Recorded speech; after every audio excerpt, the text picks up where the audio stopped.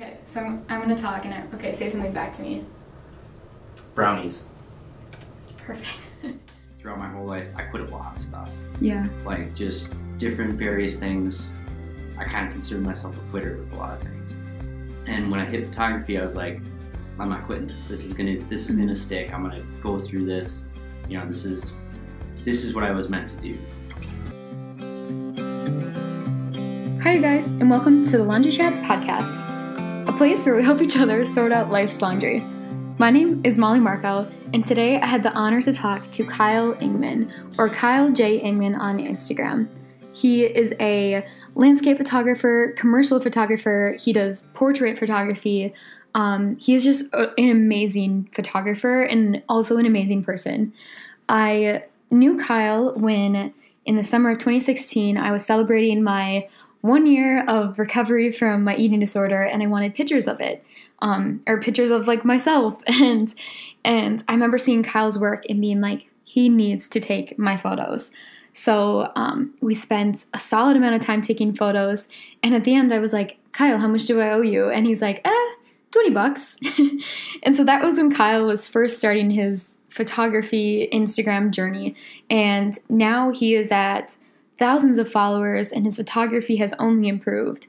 And it was just such a good time talking with him about his process through that and some of his thoughts and tips on how to get through, as in his own words, the creative's curse.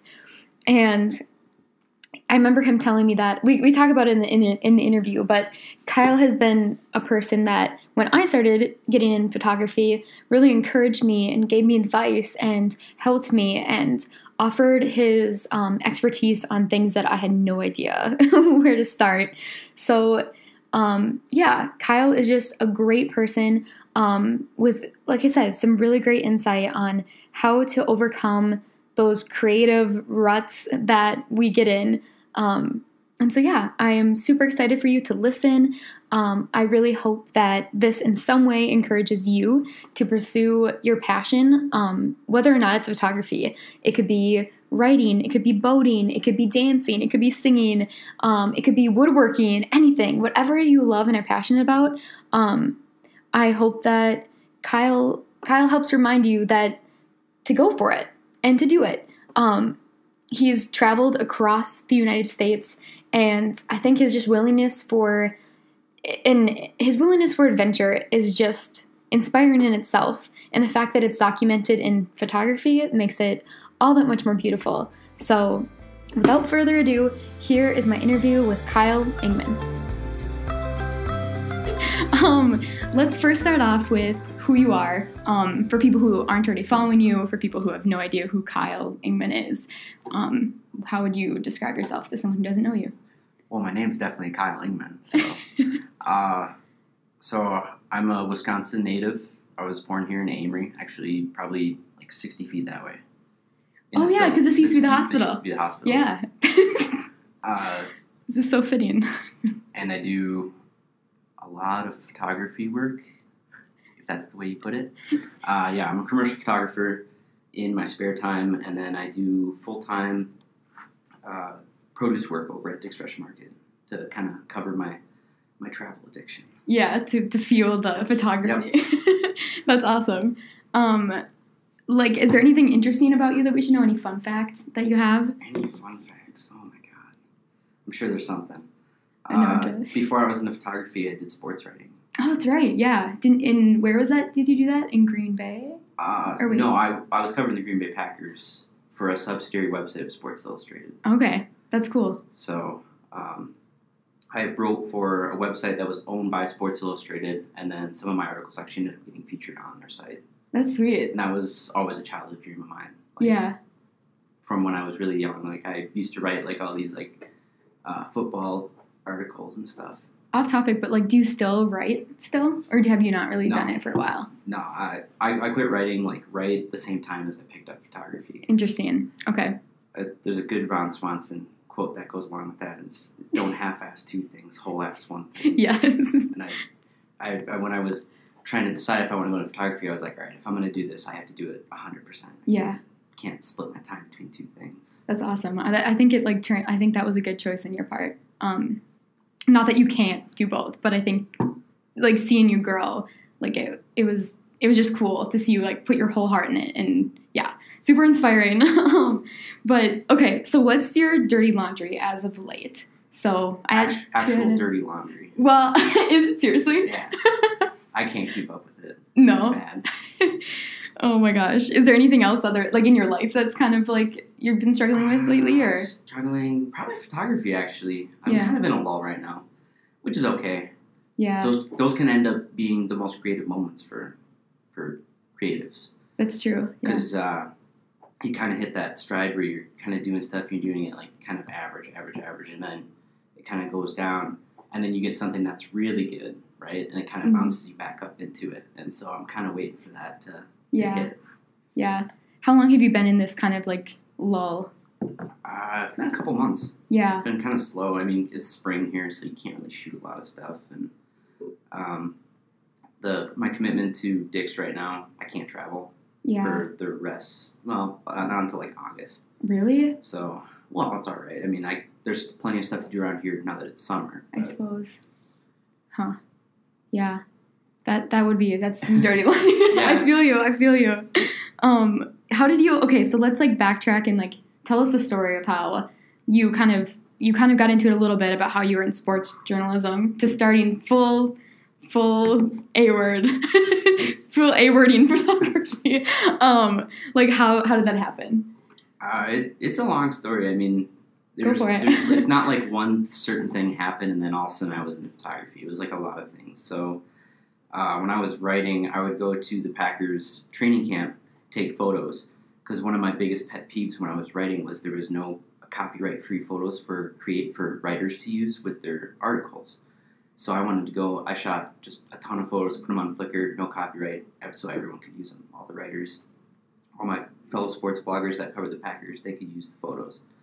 And I came to find out that that was like my favorite part, was taking photos at sports camp. And I was like, oh, well, maybe I could do photography. And I was like, nah, it wouldn't make any sense. And I'm already going for writing, so I might as well stick with that and maybe do photography sports photography on the side and see if that works out.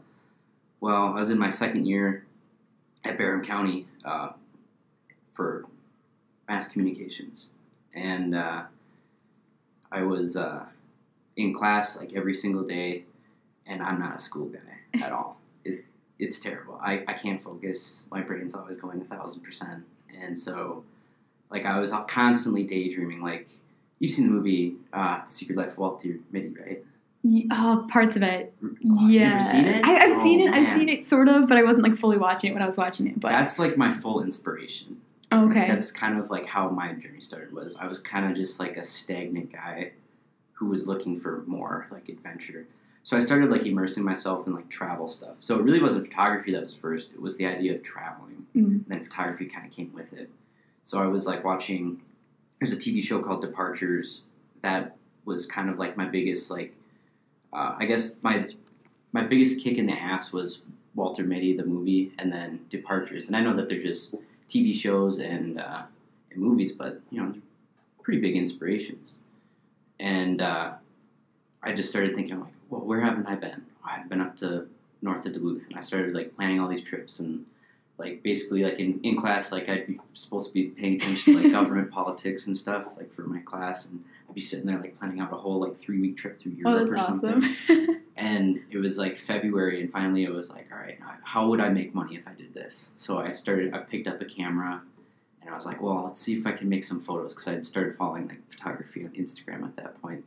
And I went and I walked out like in my backyard and shot like photos of pine trees or something. What camera do you have? Was it a... Oh, at the time? Yeah. It was a Nikon D50. Okay.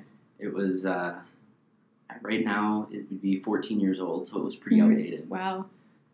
I couldn't shoot RAW. Oh, yeah. So everything was in JPEG, which is fine because I was starting out. Yeah.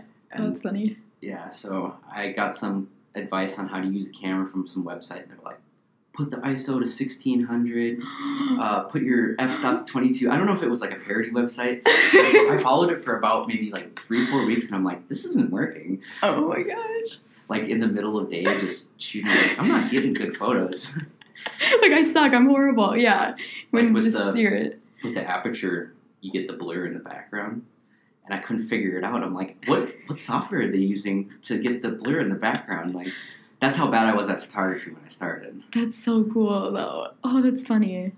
I remember when I had asked you, it was like, was it summer of 2016 that I asked you to take my pictures? Yeah.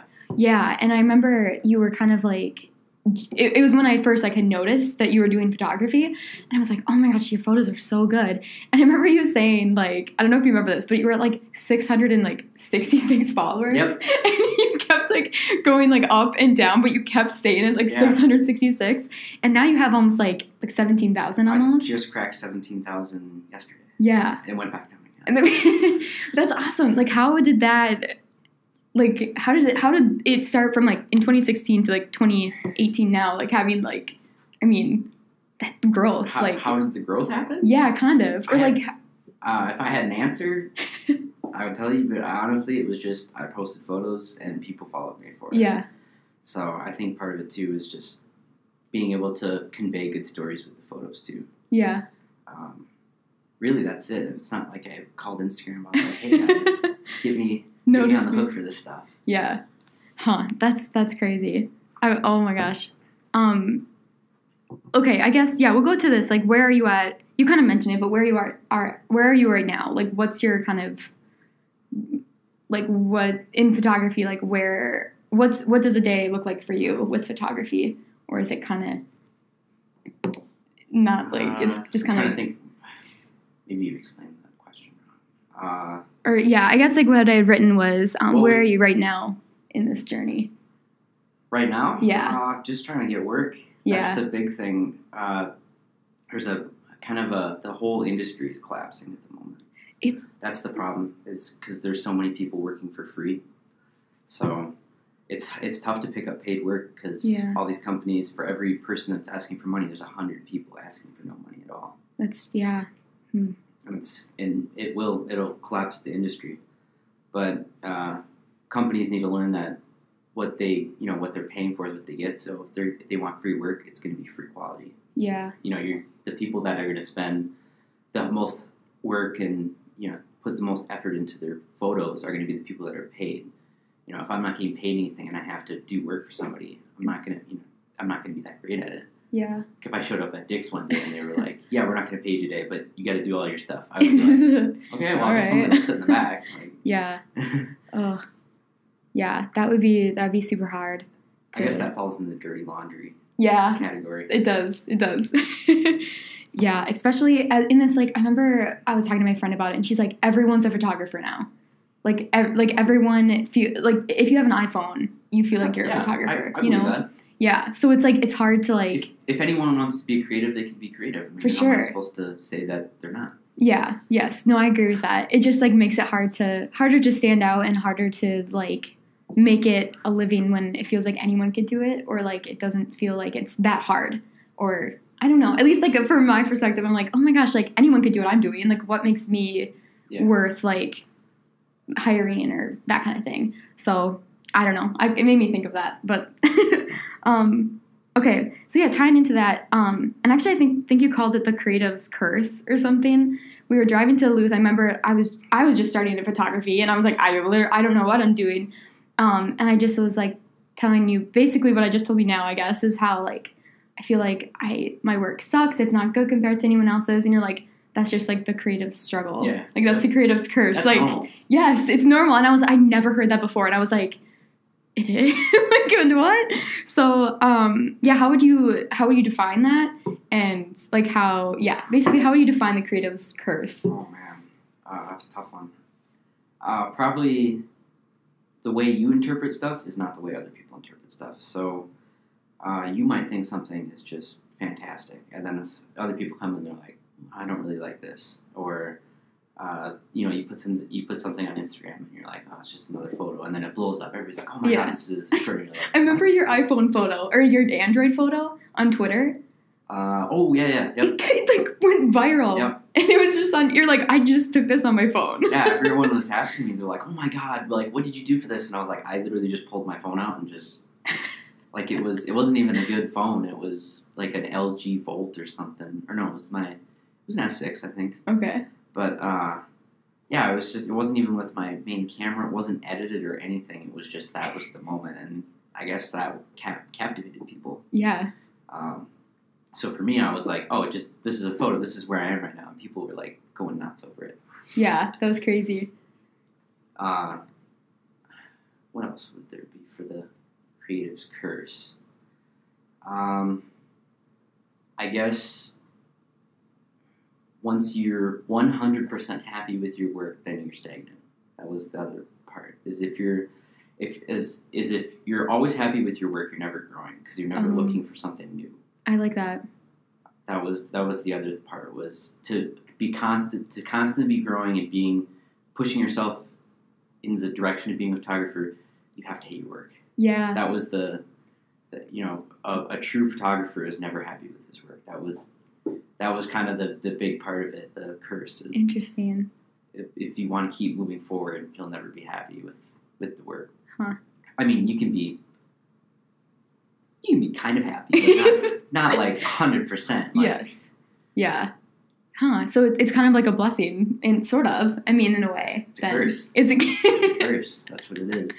But without it, then you would never improve, I guess. Then, there's photos where I take that, I'm like, oh my god, these are great. Mm-hmm. But at the same time, then also I'll look at another photo from like one of my peers, and I'm like, okay, that just blows everything in the water. I'm not even close to that. I might like my work, but I'm not anywhere near where I want to be. Yes. Yeah. Huh. How do you personally, we'll kind of combine these questions. Like, how do you tackle the creative curse? Like, how do you find the cure from it? And then how would you, kind of tying into how would you, like, suggest that someone else who's dealing with it right now get through it? You just work through it. You just keep going? You just keep shooting. It's just kind of a power through it type thing. Yeah. Because curse never ends. Yeah. Really, it never ends. So encouraging. Well, like I said, you can be happy with your work, but you can't be too happy with your work because otherwise then you're not growing. Yeah. You always got to be looking to fix imperfections, and if there's no imperfections, then you're not growing. But yeah, it's basically just work through it, try new things. Pretty basic, I would say. I guess, just try and shoot new things too. If you're a landscape person and you're having trouble with landscape, try portraits, try cityscape, try astrophotography.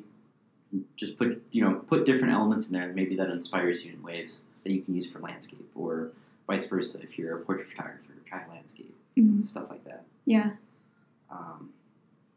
That's about it. That's about it. Yeah.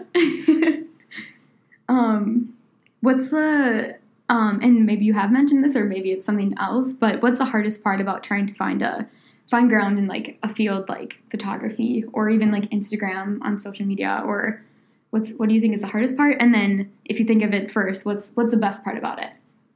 I guess the big part is just getting people to like believe in you. Yeah. I know a lot of my friends, there's a lot that are like, oh my god, you're doing so good, and there's other like, what are you doing? Like, you want to live out of your truck and travel? And like, yeah, that sounds awesome. So a lot of like, just trying to get people to understand you, I think, is a big one. Another one, like, people trying to, like, and then I guess this ties into it, getting people to take you seriously, like companies. Yes. That's the big thing, because a lot of people are like, oh, this is just some kid who picked up a camera. Because I know there's a lot of times where I get people that email me or DM me on Instagram, and they're like, "Oh my god, I love your work so much. We should work together." And I'm like, "All right, awesome. These are my prices, and I'll have your work done in 2 weeks after we get a contract signed and whatnot." And they're like, "Oh yeah, we don't want to pay you." It means that they're not taking you seriously. Yeah, that's the big one. Is just getting people to take you seriously, like. You can commit to the photographer thing all you want. Tell people you're a photographer. You have the website, everything. but they have to decide for themselves if they want to believe in you. Yeah. Do you find that, like, do you have trouble, like, taking yourself seriously, or do you typically? I did at first. I take myself really seriously now. Yeah. I mean, you have to commit to it. I mean, if Yeah. you want to be a photographer, you have to tell yourself you're a photographer. Yes. That's a big thing. But yeah, it's a serious thing to me. I mean, I want it to be my career, so yeah. How could I not be serious about it? Yeah. No, I like that. I like that attitude. Like, I think, yeah, at least for me, like, I struggle with that a lot, is like taking myself seriously, much as like having other people take me seriously. But yeah, no, I definitely feel you with that being a hard part about it. What's the best part about photography and being like creative and sharing it on social media? Just getting shared. Getting to meet all the people who are like, oh my God, you inspire me. Like, you're traveling, all that. And I'm just like, I don't know. I'm just living under my truck on the North Shore of Minnesota for a couple of days. Like, how is that inspiring? I'm just camping. But that's a big thing. Like, having just people just reach out, and you're like, that kind of makes it worth it, because then you're like, these people do take you seriously. Like, yes, what you're doing. That's a big. Yeah, that's a big part. That's awesome. And I'm sure people who like look at your stuff or see like what you're doing, like, are in jobs that they don't love. You know what I mean too. So it's like I don't know. It is inspiring. Like for any time you see someone doing what they love, it's just like inspiring. And then to see them go at it as 100% as you do is like, yeah, super super cool. Okay, so what are some tips that you have for people who are listening to this and maybe want to get started in photography, want to get started in like a creative field of something they love? What are some tips that you have? I'm really sorry with all the simple answers. It's okay. If you want to get into photography, pick up a camera and shoot, and just see what you can create, see what you like to do, and then just push it from there. I mean, that's what I did. I mean, I shot in my backyard. Then I walked across the street to one of my lakes that's across my parents' house, shot around there, and then I did a trip over to Interstate, shot there. And like, I slowly started branching out until finally I was like I did a 2,000-mile road trip to the West Coast with Wesley Sigsworth. So, and then from there, it's just been, it kind of spirals. Yeah. You start out small and it gets bigger. So yeah. Would you say like meeting people, like or other people in your field has like helped you? Yeah. Yeah. Yeah, definitely learning how to grow from other people. You learn plenty of stuff from people. Like, I never knew the shortcuts on the keyboard until I forgot who it was I met. I think it was my buddy in Seattle, Jake Guzman. He told me all the shortcuts that you can do on your laptop for editing and whatnot. And that might be a small thing, but then there's also like the larger things, like life hacks and stuff that you can use for traveling. And so yeah, I mean, meeting other people and then obviously just meeting other people and seeing their work and being inspired from them, taking them seriously. Yeah. That definitely helps a lot. Yeah. Let's see. What is, yeah, we'll go to this. What is your next goal or dream in your, like, as big as you want, or is like next, like tomorrow, my goal is to do this, or if it's like in the future, like if my dream job would be this, either one. I want to be an astronaut rock star. Okay. Wow, that's awesome. Actually, astronaut wouldn't be a bad one. That'd be cool. Really? Yeah. That'd be terrifying. I'd love to see space. And take pictures of there. Space is so captivating. That's one, like, I'd always want to, like, for Mars, like, if they were looking for people to go to Mars, I think I might go. Seriously? If I was offered Really? the chance to go to Mars and shoot photos, oh my and gosh, document the process of the first humans ever reaching Mars, I think I would do it. You would go. It would be weird. If you're only with like maybe like 3 or 4 other people. Yeah. But I mean, that would be like a chance of a lifetime. Like I would do it. Wow. I was nuts. It'd be crazy. I guess like once you, yeah. No, well, hopefully, good luck with that. That'd actually be super sweet. I guess for stuff that I'm trying to get into, like cinematography is a big one, and then writing too. Like Yeah. I kind of want to get into like I've always considered myself a photographer, but I'm a creative first. So like everything is within the realm for me for creating. So like I've always wanted to do like write a movie script or something. Oh yeah. Or do like just like a simple like YouTube video, like cinematography type stuff. Those are, you know, different ends of the spectrum for cinematography, but I'm trying to think what else. I kind of wanted to get into music maybe. Oh really? And just see what I could make with that, like with a soundboard or something. So I mean, there's plenty. I guess the goals would be try to make a song, try to write a movie, try to make a visual aspect video, I guess. Yeah.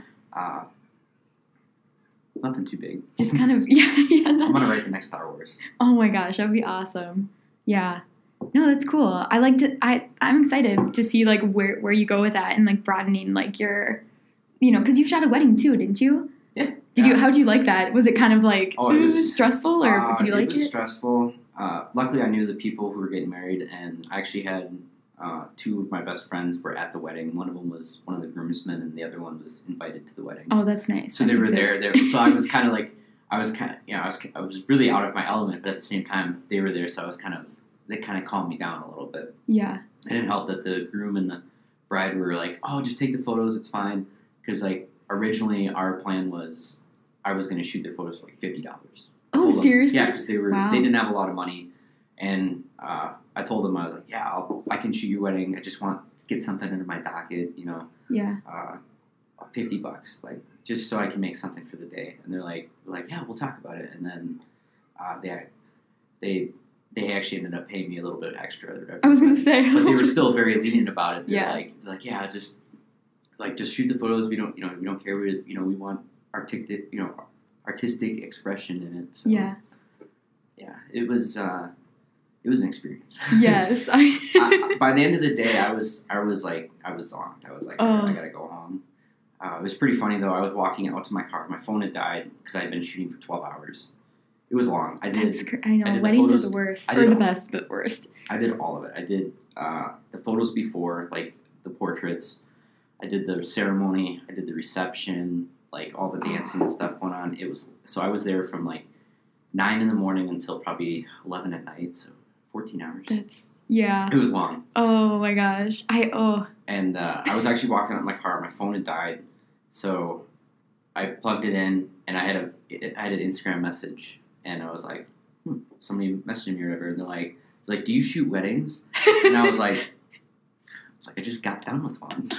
Like literally, I just got into my car, and they were asking me to shoot another wedding. So I was like, I didn't end up shooting. You're like, never again. I don't know if weddings are my thing. I like commercial stuff. Yes, yeah. So, where I don't have to, the companies can get pissed, but it's like if I shoot a picture of like a mac and cheese box or something, the mac and cheese box isn't going to be mad. I can deal with the anger over emails. So I don't have to do it in person. It's not like a once in a lifetime moment that you'll never get back again. And yeah.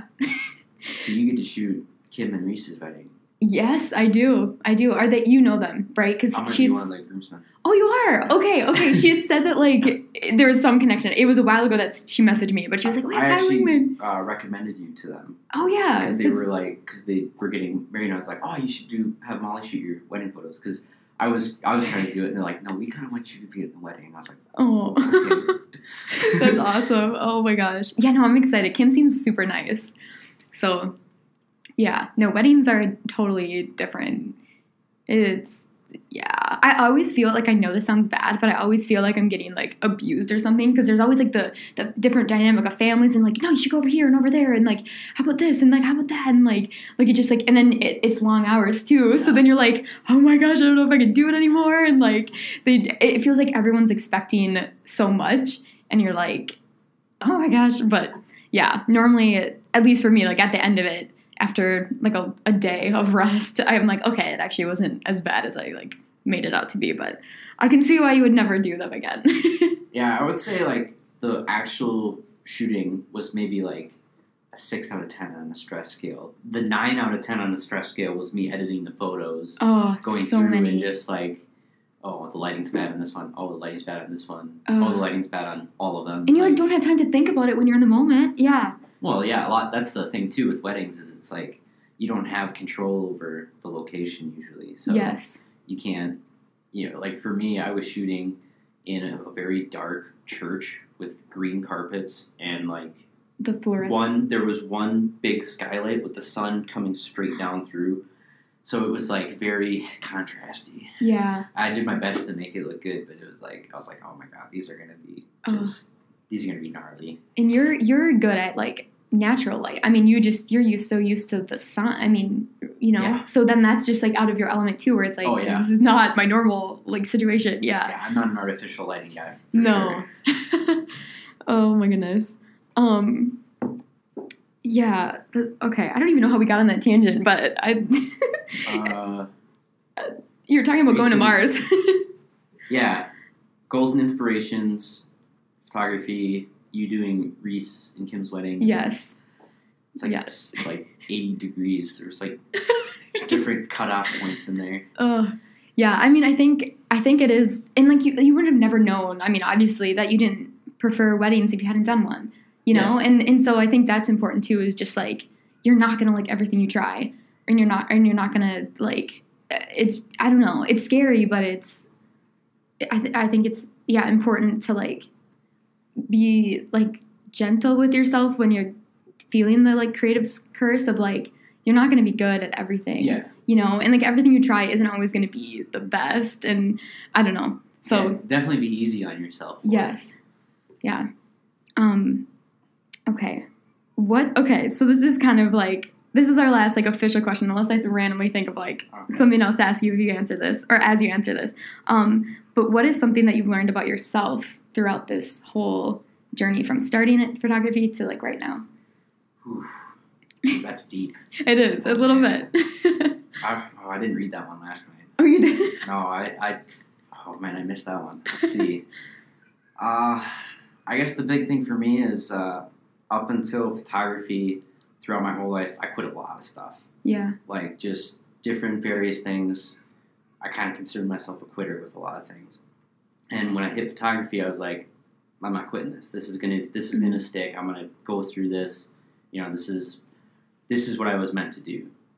And so I came to, I was like, you can quit 1,000 things, but as long as you don't quit that one thing that you really truly like to do, then that's all that matters, right? Like, yeah.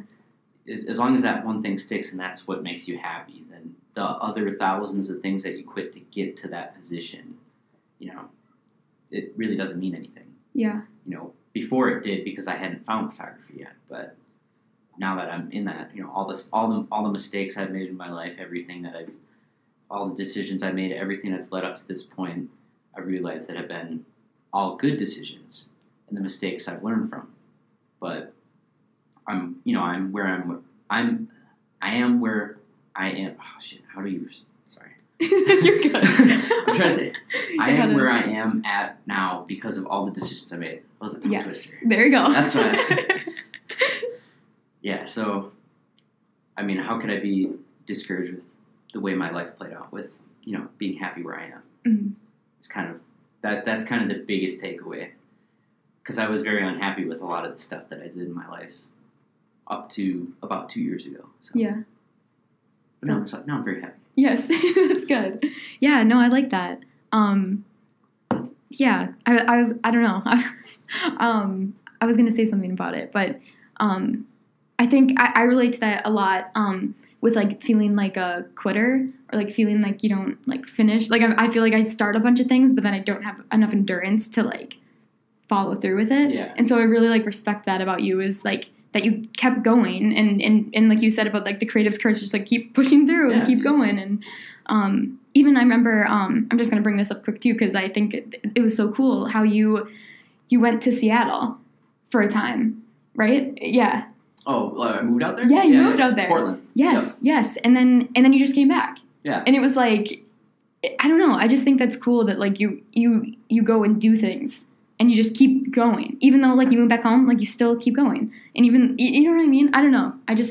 I respect you for that. And I think I'm glad you brought that up, because that is something that you like in photography have like done really well, I feel like. Yeah, I guess Portland falls into that category too. I moved to Portland with the idea that I was going to live there long term, like longer than what I did. I ended up living there for 7 weeks. Oh, was it? Yeah, I moved there. I lived in Vancouver across the river, and I worked all the way down in Sandy, Oregon, which was about a 50-minute drive. Oh, wow. One way. And so I'd have to drive through traffic. I'm not a traffic guy. I've lived in Polk County. When you come from here? Yeah, I lived in Rice Lake and I lived in River Falls, so I never really had to deal with too much traffic with the other places I've ever lived in my life. And so, like, when I was living there, I was just constantly stressing. And then I had pulled an 8 to 4 shift one day, and I had to leave at 7 o'clock in the morning and drive through middle of Portland during that, and I got stuck in traffic for 3 hours. And I was 3 hours? Yeah, and on top of it, I didn't know anybody there, so, like, I was having, like, super bad panic attacks when I was there. Yeah. And I ended up quitting my job basically on the spot, and I decided, I was like, all right, I'm going home. You know, I made that decision to quit, but if I had made that decision to quit, you know, who knows where I would have been. It could be, you know, everything could be different now. I could be not even in photography or whatever. Yeah. It could be something different. But I quit my job. I drove up to Seattle for a week, did a full loop through, like, the peninsula, Mount Baker, that whole area up there. And that was worth, you know, quitting everything. You know, if I hadn't made that decision to quit something, I would never experienced that and known, you know, what Washington was like. Yeah. So, yeah. Huh. Deep stuff. Deep stuff. Speaking of deep stuff, where can everyone find you now? If they want to follow your journey, see your photos. Everything is pretty streamlined. It's just Kyle J. Engman on Twitter, Instagram, Tumblr, I think YouTube. I don't have anything on YouTube. I don't have any videos or anything. Not yet. Not yet. I thought about vlogging, but I don't know. I don't think I have the right personality for it. Nuh-uh. You definitely could. It'd be so awkward. That'd be like the best part, though. It'd be like. But it would be like, it's like not a good awkward. It's like a cringy awkward. Oh my gosh! Well, you have to try it. Yeah. So I have Instagram, Tumblr. Those are my main ones. Twitter is kind of like that's like my life experiences. Yes. And then I have my website with all my work and portfolios and stuff. Okay. All my business stuff. Yeah. Stuff people don't like.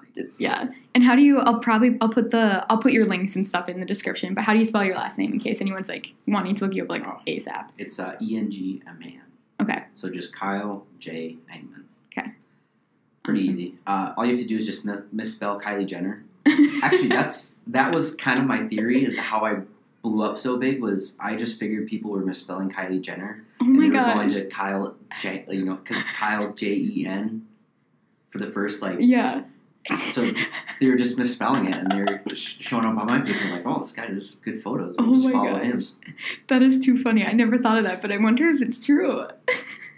No, it's though. You obviously have great photos. Like no, but maybe. Well, maybe. Yeah. But photos for sure first before Kylie Jenner. But yeah.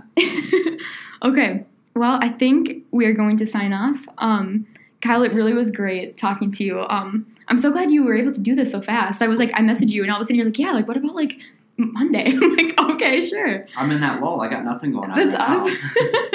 No, I really do appreciate it, and I'm excited to see what you create next. So, yeah, and I hope that some of you guys decide to follow along and see what he's up to, too, and possibly be inspired by him and create your own stuff. So, yeah. Please come comment awkward things on my post, please. Yes, do it. Super awkward. That's a challenge. So, yeah. At Kylie Jenner for me too. Dang it! You made me forget what I was going to say. I was going to say something. Okay. Well, actually, we'll. Do you have any last words? Maybe that was your last thing you wanted to say. Last words. Last words, and then we'll sign off. God. This is the deepest question yet. I don't know what my last words would be. Just silence. I think that would be it. Just all right. Awkward silence. All right. Just be my last words. All right, we'll give it 2 seconds. Okay. We will see you next. We'll see you next week on the Laundry Chat Podcast. Bye, you guys. Bye. I missed. Solid. That was pretty good. How long was that? I don't know, because these are bars and beats, and I don't know, it's not actually... Oh man.